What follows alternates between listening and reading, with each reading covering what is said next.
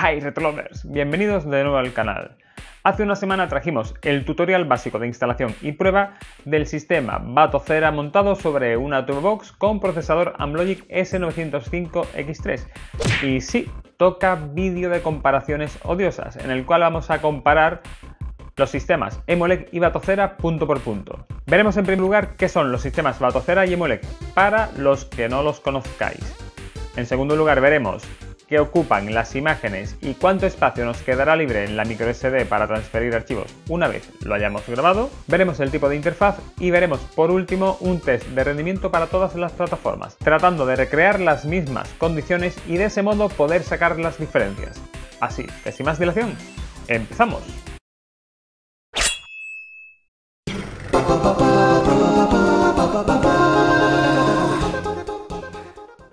Lo primero, como siempre, es saber qué son cada una de estas distribuciones. Por un lado tendremos a Batocera, la distribución con nombre de escarabajo y que combina los cores de RetroArch y Retro con otros emuladores standalone o independientes. El sistema Batocera se viene desarrollando desde hace varios años y tiene versiones para multitud de dispositivos, desde PCs o Raspberry, pasando por consolas portátiles y ahora también para procesadores Amlogic S905X3.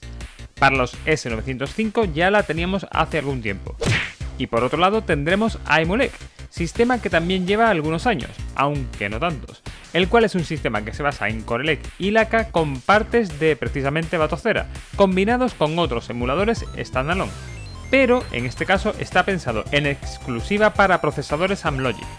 De ambos sistemas os dejaré enlaces abajo en la descripción del vídeo. Lo primero que vamos a repasar es el espacio que estos sistemas ocupan. El espacio que ocupan las imágenes de estos sistemas una vez descomprimidos los archivos descargados será de 2 GB en el caso de Emuelec y de 4,5 GB en el caso de Batocera.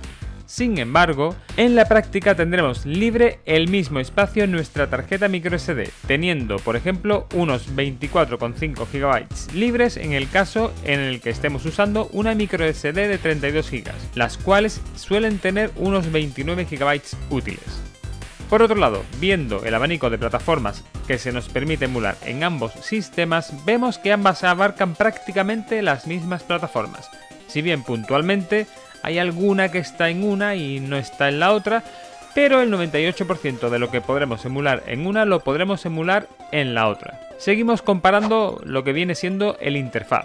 Ambos sistemas usan el Interfaz Emulation Station, tan conocido por muchos de vosotros.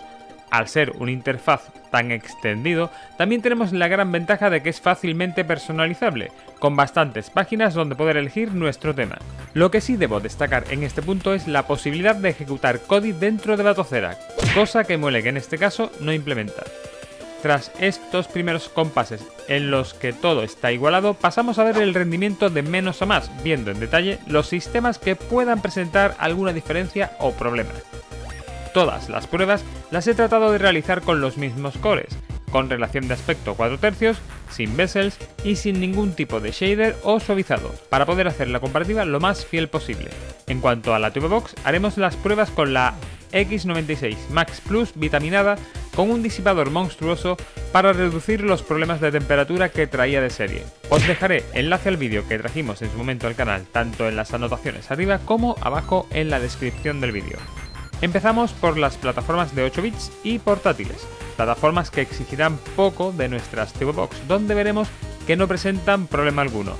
Probaremos tanto NES como Master System, así como PC Engine, que está entre los 8 y 16 bits, mientras que en la rama de portátiles probaremos Game Boy y Game Gear.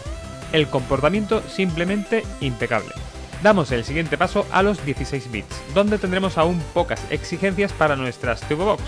Probaremos en esta ocasión Mega Drive con el clasicazo del canal Streets of Rage 2, creo que se nota que me gusta, ¿no? Y Super NES con otro clasicazo como The Legend of Zelda A Link to the Past. Y seguimos con ambos sistemas comportándose de manera súper fluida, como también era de esperar en este caso. Tras estas dos pruebas que se presuponían puro trámite, pasamos ahora al lado de las recreativas clásicas, probando mame con el mítico Shinobi y Street Fighter, del cual os dejo el vídeo que trajimos al canal, repasando su historia en la anotación arriba y abajo en la descripción. Y Neo Geo con los atemporáneos Metal Slug X y Super Sidekicks. dos reyes de los salones recreativos. Seguimos en las mismas, funcionamiento fluido y sin fisuras. Un 10 para ambos sistemas. Ahora vamos a probar la primera de las plataformas que nos dará algún quebradero de cabeza, PlayStation 1. Para este sistema probaremos títulos como Tekken o Crash Bandicoot. En el caso de EMUELEC podremos ver cómo la emulación va perfecta, fluida y sin ningún problema. Ambos títulos son perfectamente disfrutables y no se resienten en absoluto. Sin embargo, en el caso de Batocera la cosa cambia. Al probar Tekken vemos cómo comienza con muchas interrupciones en el sonido y la velocidad no es muy fluida. Aquí el problema que he encontrado es que los archivos con formato .pvp no funcionan de manera adecuada, por lo que optamos por sus versiones equivalentes en .que más .bin, y de ese modo podemos elegir el Core DAC Station, que con diferencia es el que mejor funciona en este caso de todos los cores que se nos ofrecen. Ahora sí podremos jugar, aunque no de manera fluida al 100%. Podremos notar de manera puntual cómo el juego parece perder fluidez por momentos, cosa que en PS1 no me esperaba realmente. Aquí tendremos la primera diferencia entre ambos sistemas, la emulación de PlayStation 1, donde se impone EMUELEC. La siguiente plataforma a probar es Nintendo 64, con los títulos Super Mario 64, Mario Kart 64 y GoldenEye, eligiendo para ambos sistemas el Core Mupen 64 Plus Next. En primera instancia empecé probando para Batocera Glide 64 MK2, el cual da un muy buen rendimiento con una resolución bastante alta. Pero al empezar con Super Mario 64 compruebo problemas en las texturas que destrozan totalmente el disfrute del juego, motivo por el cual decido dar un pasito atrás y probar Mupen 64 Plus Next. El funcionamiento tanto en Super Mario 64 como en Mario Kart 64 es bastante similar en ambos sistemas, con algún pequeño microcorte sobre todo en Mario Kart 64 al comenzar las carreras, pero nada que no sea tolerable, y en ese aspecto para estos títulos el funcionamiento es perfecto. Ahora bien, al probar GoldenEye la cosa cambia. EMUELEC lo emulará bastante bien. De hecho, debo anotar que mejor de lo que esperaba, la verdad, llegando a ser jugable hasta cierto punto, pero en Batocera, tras intentarlo cargar un par de veces, no hay manera. Las texturas no cargan bien y se hace imposible de jugar. Para Nintendo 64 dependerá un poco del título, pero en principio EMUELEC ganará también este asalto. Tras estas dos primeras plataformas exigentes pasamos al triángulo de las Bermudas de Sega, Dreamcast, Naomi y Atomic Wave. Todas estas plataformas las emularemos con el Core Flycast, tanto en EMUELEC como en Batocera. En el caso de Dreamcast probamos los títulos Crazy Taxi, como no, Soul Calibur, tremendazo juego, y Marvel vs Capcom 2. En general, tanto en EMUELEC como en Batocera, el rendimiento es bastante similar, siendo una plataforma perfectamente jugable en ambos sistemas. Continuando con Naomi, probamos títulos como Virtua Tennis 2 o Ikaruga. En el caso de Virtua Tennis 2 tenemos cortes continuos, especialmente en las escenas de inicio de partido o en las escenas tras cada punto. Los problemas en ambos sistemas son bastante similares, aunque parece que en el caso de Batocera se acentúan aunque de manera mínima, frente a EMUELEC. En Ikaruga tenemos un gameplay más fluido, si bien tenemos en el caso de Batocera una pequeña caída de frames en el inicio del juego, cosa que en el caso de EMUELEC es menos notable. En términos generales diremos que tenemos casi un empate, si bien EMUELEC también parece estar un puntito por delante. La última de las plataformas de Sega que probaremos es Atomic Wave, con los títulos Dolphin Blue y Demolition Fist. En el caso de Dolphin Blue, la emulación es muy buena en ambas plataformas. De hecho, debo remarcar la mejora que ha tenido la emulación de este título en concreto para EMUELEC, ya que las primeras pruebas que hicimos hace algún tiempo presentaban pequeños cortes en el audio, cosa que ya casi han desaparecido. En el título Demolition Fist también tenemos una emulación bastante buena, si bien no es un juego que vaya 100% fluido. Habría que remarcar que en concreto en Batocera parece que va un poco menos fluido, pero solo un poco. Conclusión, plataforma perfectamente emulable en ambos sistemas, según títulos, claro está, con un puntito a favor de EMUELEC. Por ahora las diferencias han sido ajustadas, en la mayor parte de los casos tolerables, salvo en el caso de PlayStation 1, en el que teníamos una diferencia mayor. Por último vamos a probar como última plataforma PSP, con el Core PPSSPP, con los títulos Final Fantasy VII Crisis Core Tekken 6 y God of War Ghost of Sparta.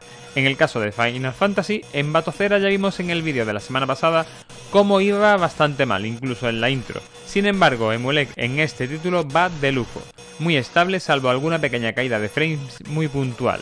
Pasando a Tekken 6, veremos que en Batocera funcionará más o menos, mientras que Emuelec irá de manera bastante fluida. Por último, en el caso de God of War, en Batocera será injugable con mayúsculas, yendo a cámara súper lenta, mientras que en Emuelec, aunque rinde mejor, tampoco llega a ser jugable. Veredicto, mientras que en Batocera prácticamente no será una plataforma válida para emular, en Emuelec pues nos dará alguna pequeña oportunidad según qué título. Como conclusiones finales, si buscas un sistema para emular y quieres llegar a lo máximo que pueda dar tu TV Box con procesador Amlogic S905X3, sin duda tu opción es Emuelec.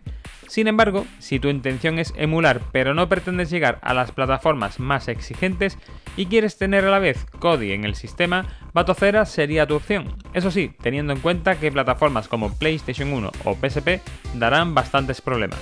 Sobre todo esta última. Si bien en la comparativa que trajimos en su día al canal para los procesadores S905X y S905W Emuelec ganó de calle, en esta ocasión la cosa ha estado bastante más reñida y hasta cierto punto podemos tener como sistema alternativo a Batocera.